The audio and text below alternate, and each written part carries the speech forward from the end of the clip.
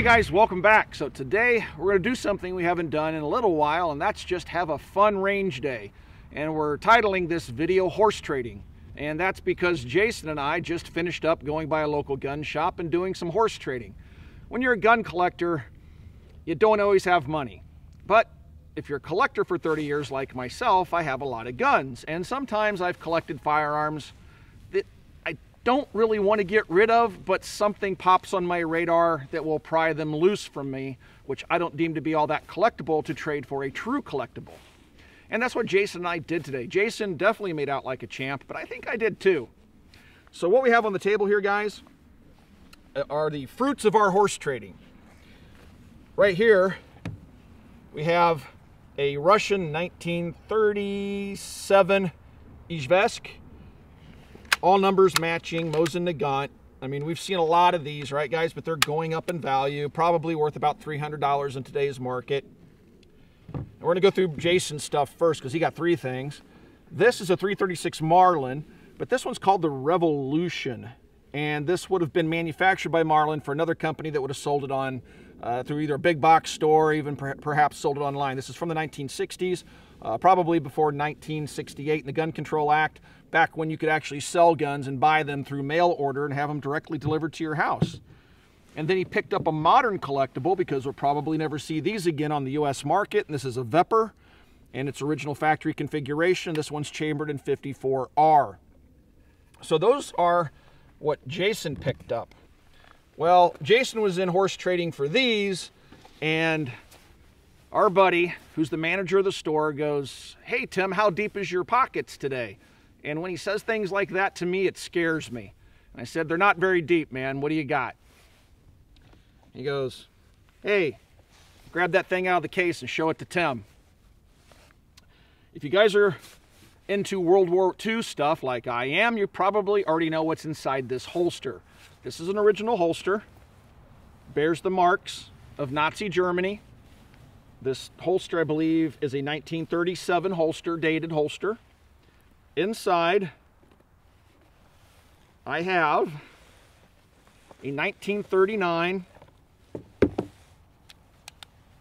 .42 marked, so this is an early war production, .42 marked, which makes it a Mauser. Luger, 9mm Luger. So this is an early war example of a Mauser-produced handgun. We know that because of the .42 coating on the toggle. That's done, or was done, by the Germans to kind of confuse the Allies as to what factory actually produced the firearm, so they give them numeric codes so they wouldn't know that it was Mauser, but we now know it's a Mauser. Nice thing about this, I would say it's in probably 95% condition. We have some holster wear on the front, which is common. We have some holster wear on the edges and on the muzzle. But it also has, it's all numbers matching. It has a all numbers matching magazine. That makes it rare. It has, so this is a 1939 dated gun with a 1937 dated leather holster inside. We have something I've never come across before in my life, and that's another matching serial numbered magazine. This gun, the springs on it are still nice and tight, and it's in perfect functioning condition. And I traded 3 guns to get this one because I didn't have the money for it. But in my opinion, it was an awesome trade. So that's what today's all about, guys. We're going to do some shooting with our new horse trading acquisitions and just have some fun and give you some history on some of these guns. The Vepr you know about, the Mosin you know about. We'll let Jason talk about the Marlin, and I'm going to talk about my dirty Nazi. Let's start shooting.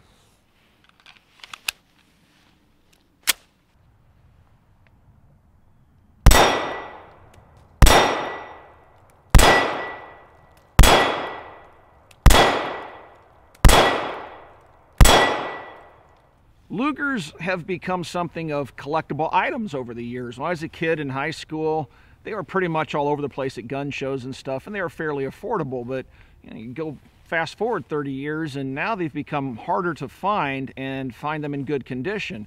And so they're really solid investment pieces. I stumbled across this Luger at a local gun shop.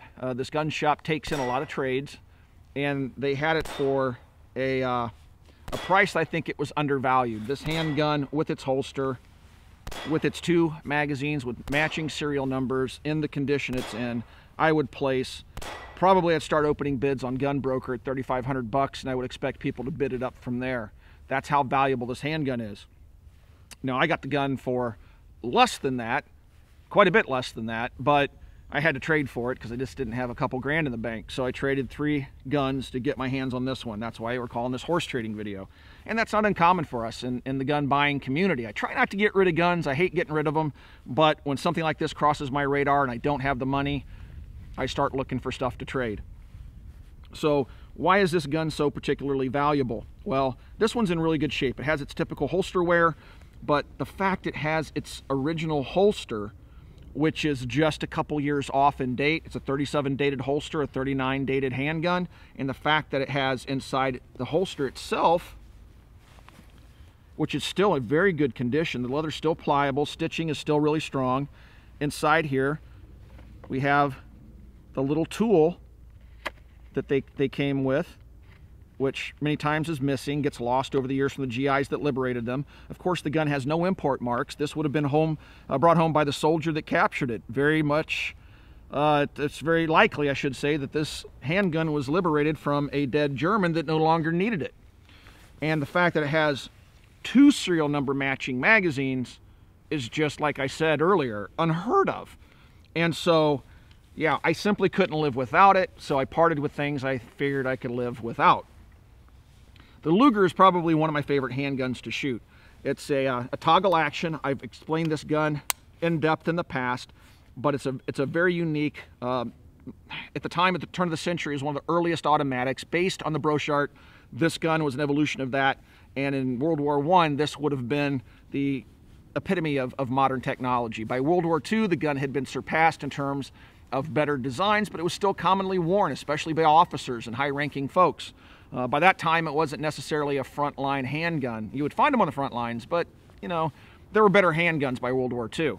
Now, I know you guys are going to say that, you know, the guys over at Forgotten Weapons or InRange TV had done a mud test on one of these and proved it's like the most reliable handgun ever made, but if you're a true Luger collector, you know the truth about the handguns. They're finicky, and once they start to get dirty, they don't work all that well. They're not modern, reliable handguns. They are very, very particular about the ammo they feed and very particular about being reliable. You just get them dirty with carbon and they'll start making, you know, having malfunctions. So it has an 8-round magazine in it. We're going to go ahead and fire it now for the first time. You grab it by its toggle, pull it back, let it go. And like I said, the springs are really, really good on this thing. Usually you'll get them and they may be a little bit weak springed and the grips would be typically loose.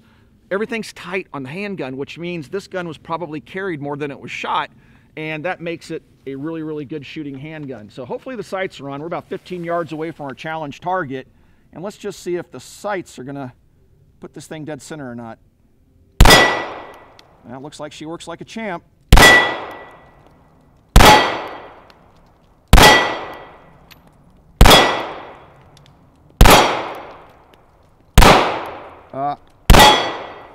Yeah. So anyway, the sights seem to be pretty much on. Maybe just a little off to the right.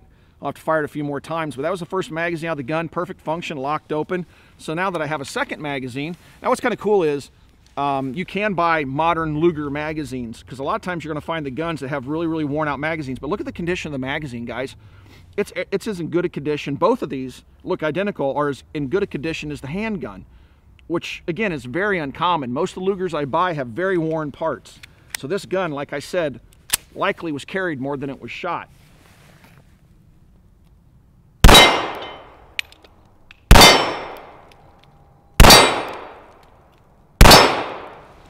And there you go. There's a malfunction, guys. Not uncommon.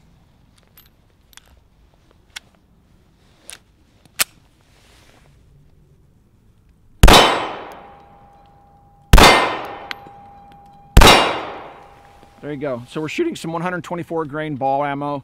This is Freedom Munitions, and we have pretty good luck with this stuff. But like I said, the Lugers, guys, can be very temperamental.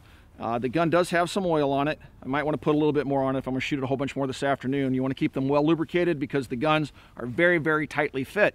When you take a look at these things, the original German guns that were used during the war will all be 9mm, and they'll have serial numbers, the last 2 digits of the serial number on every single part. Even the safety lever has a 55 on it. The side plate has a 55 on it. The takedown lever has a 55 on it. The toggle has the 42, that's Mauser manufacturing, has the extractor has a 55 on it. The rear has a 55 on it just behind the rear sight.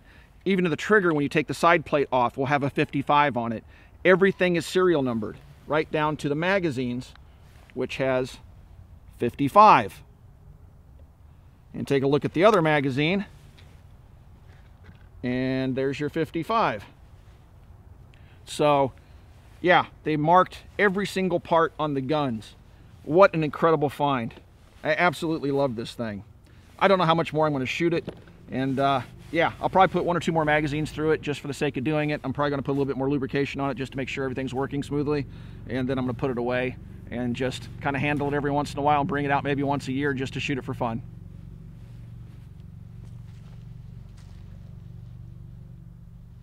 I'll keep this short, guys. YouTube is making it harder and harder for gun channels to exist on their platform, and that's in a number of different ways. First of all, they censor our content pretty heavily, and they demonetize our videos. A great way to support us at the Military Arms channel is to swing by and become a patron supporter. Over on Patreon, you get all sorts of behind-the-scenes information, giveaways, deals on all sorts of stuff from Copper Custom. Just swing by, check out patreon.com/military arms. Another great way to support us is to go buy our Forged from Freedom t-shirt store. There's a link down in the description below. If you'd like to have this full semi-automatic t-shirt, it can be yours. Just follow the link down below. Thanks for supporting us, guys.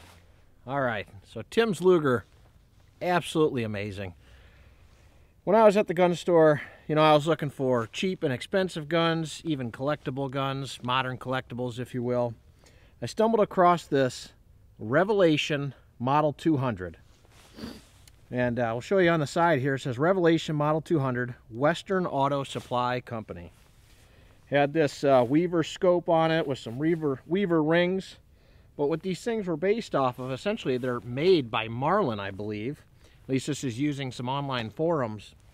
Made by Marlin and marketed to box stores such as Kmart, Sears, even mail order stuff. And a lot of the folks are saying these things are produced early 60s, so 1960, 1965, 67 or so. But it's chambered in 30-30 Win. And I've already got 6 loaded in the magazine tube here. Wouldn't take 7. We're going to go ahead and give this thing a whirl here. Now, this is literally out of the store, so I have no idea if this scope's going to hit anything. But let's give it a shot.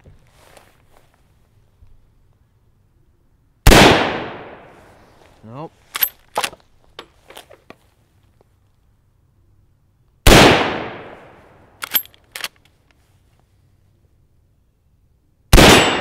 There we go. Just kind of quartering the target, if you will, to see if I can get it to hit.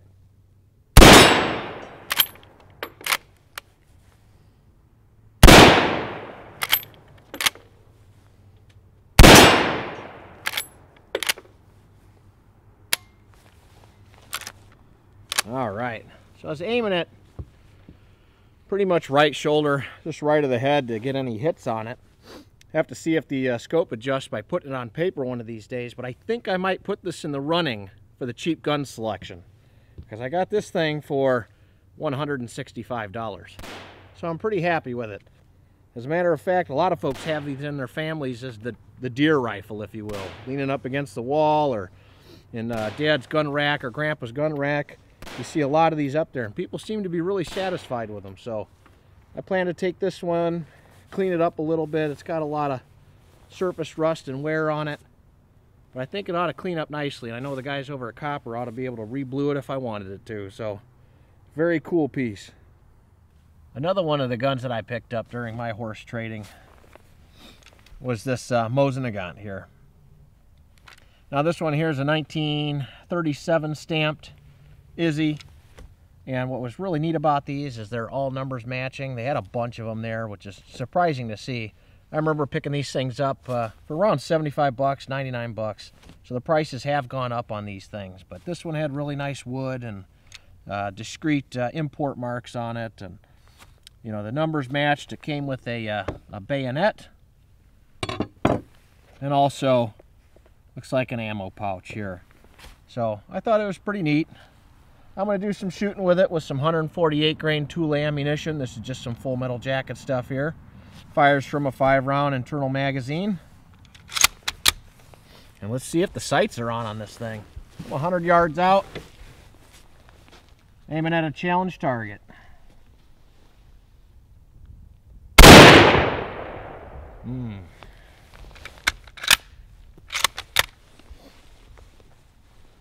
Do the same thing, quarter up the target here.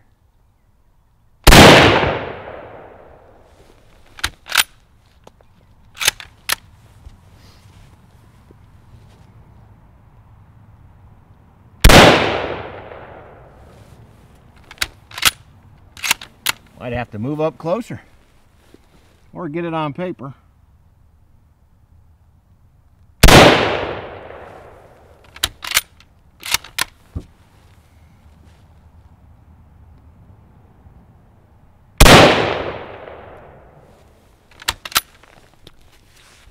Well, looks like I got two guns to move up closer and put on paper to see where they're hitting, and then make some sight adjustments from there. I'm just kind of winging it here at 100 yards to see if I can hit it, but who knows. Either way, still an absolute blast to shoot. You know, I say, just like Tim always says, get them while you can, because this one here is about 250 bucks now. So definitely going up in price, but very cool. Sometimes putting the bayonet on these old rifles will shift the point of aim. So what I'm going to try to do is just use a dead hold and see if the sights are actually on with the bayonet affixed to the rifle. And what do you know?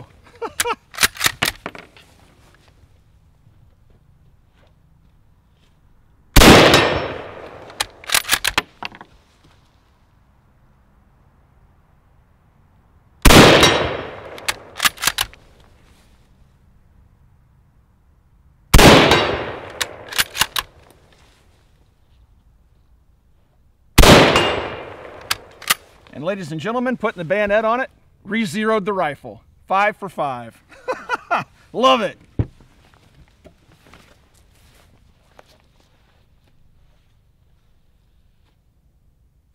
All right, last but not least, just a regular Vepper in 7.62 by 54R. This was another one of the horse trades that I did. So I went for three guns. Now this one here was a used one that they had on there, and I really pushed on the price, and I got this one for 600 bucks. So I really can't complain. I really like shooting 54R, and the Veppers, they're not coming in anymore, so get them while you can. I mean, what a neat rifle. And I know Chase over at Definitive Arms, when he gets all things wrapped up, that maybe one day he can accurize this thing, but I know he's got a lot of work on his hands trying to get some good stuff out there. So this one fires from a 5-round magazine. Go ahead and load it up here. And again, I have no idea where this one's going to hit, so I got it at 1, and we'll see if it's somewhat zeroed.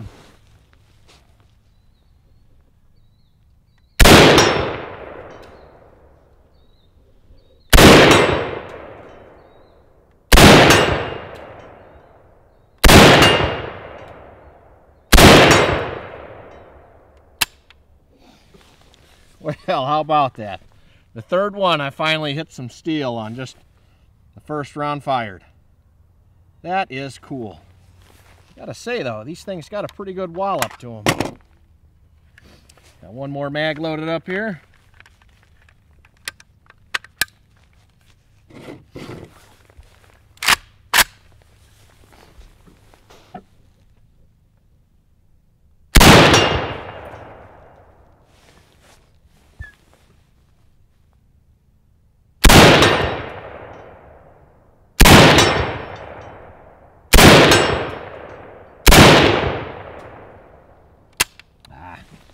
Missed that last one there, but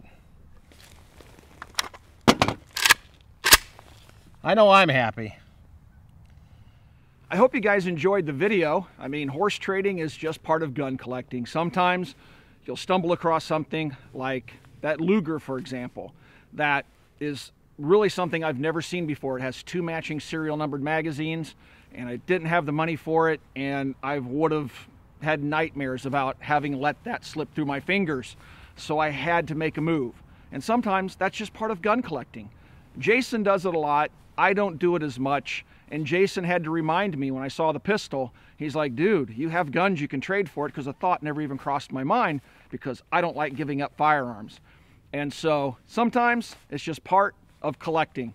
Guys, thank you for watching the channel. If you'd like to support us here at the Military Arms channel, you can do that by swinging by and checking out coppercustom.com. It's our online store. Also, thank you for 10 glorious years here on YouTube. We hope to be here for another 10. We never know with YouTube politics, but that's our goal anyway. We really appreciate all the support you guys have given us over the years, and we look forward to seeing you guys here again very soon. Thanks for watching.